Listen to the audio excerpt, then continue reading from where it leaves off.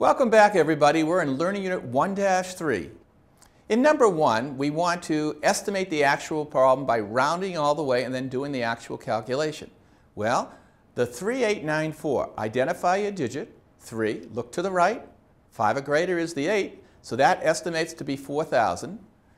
Identify on the 18, leftmost digit is 1, look to the right, it's 5 or greater, that becomes 20. So really to estimate, you multiply 4 times 2 is 8, and then add on how many zeros? You got it, 4 zeros. And don't forget your commas when you work from right to left. In the actual multiplication, you're talking about 8 times 4 is 32, carry the 3. 8 times 9 is 72, add 3 is 75. 8 times 8 is 64, carry the 1 is 71. And 8 times 3 is 24, and 7 more is 31. And then you multiply 3894 times 1, and our grand total is 70,092. Don't forget to put that comma. Units, tens, hundreds, thousands, etc. And we can check this by going 8 times 3894 is 31,152. We then can go 10 times 3894 is 38,940. Total 70,092. Remember, the actual is not exactly the estimate. In number 2, multiply by the shortcut method. Well, shortcut method says what? You get 77 times 18, which will multiply out to be 1386. But how many zeros are in the problem? 5. So we have to add 5 more zeros. Add the 5 zeros, and starting from right to left, put a comma every 3 positions. Comes out to be what? 138 what? 1,600,000. In question number 3, multiply by the shortcut method. Again, 95 times how many zeros do we have? 4 zeros. So you take the 95 and add 4 zeros, becomes 950,000. In question number 4, we divide, but let's first look at it by rounding all the way. In this case, identify the digit 2. The 6 is greater than what? The 5, so the 26 becomes 30. The 5325, round it all the way, identify digit is 5. Look to the right, surely not greater than 5, so we round to be 5,000. 30 goes into 50 one time with a remainder of 20. Bring down the 0. 30 goes into 200 6 times, 180 with a remainder of 20. Bring down the 0. 30 goes in there again 6 times, and our final remainder is 20.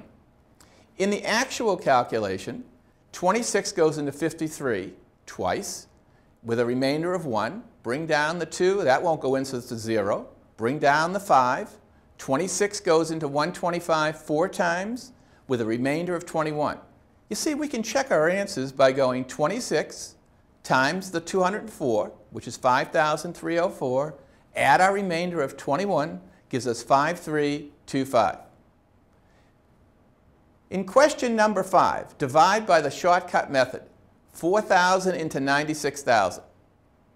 Here you must drop the 3 zeros, so it'll be 4 into 96, which answer will be 24. In question number 6, General Motors produces 960 Chevrolets each day, workday that is. If its cost is $6,500, what's the total cost for the year? So let's get to this one. Our first step, and of course you can use the blueprint, we have to know cars produced each workday is what? 960. A work week is 5 days and the cost is $6,500. And we're looking for the total cost per year. So we need to take the cars produced per week times 52. That'll get our yearly production. And then we got to figure out what did it cost per car and multiply. Let's do it. In step number 1, 5-day work week times 960, so we're going to produce 4,800 cars per week. Well, 4,800 cars in a year is what, 52 weeks? Is 249,600 cars. Well, now look at our cost in step 3. So the total cost per year, 249,600 cars at $6,500. Remember, we have zeros again here. So we're going to multiply the 2496 times 65 and then add on how many zeros? We got 4 zeros. Or in this case, 1,622,400,000. Again, we can check by taking the 622 million. If I made a mistake before, remember that 622 should be millions, not thousands. The 400,000 represents the thousands. When we divide the whole thing by 249,600, it does come back to our 6,500.